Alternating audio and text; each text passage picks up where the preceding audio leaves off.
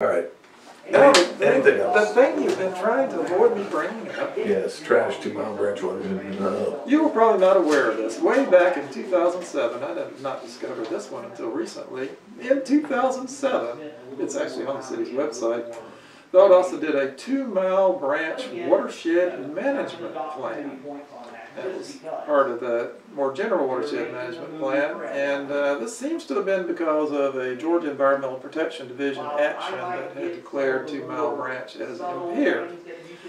So as part of their attempt to deal with that E. coli, they also tried to deal somewhat with trash, and they had a table of projects and an implementation schedule.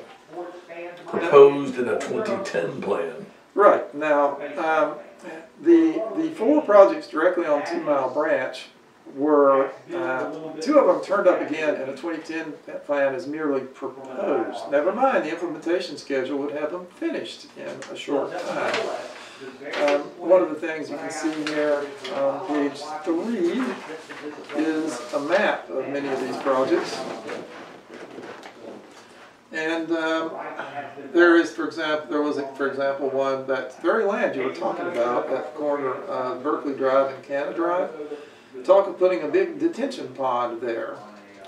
And there was also talk of putting a similar pond between Roosevelt Drive and 2 Mile Branch just above Oak Street, which you may recognize is where earlier this month the city broke ground for the pickleball courts.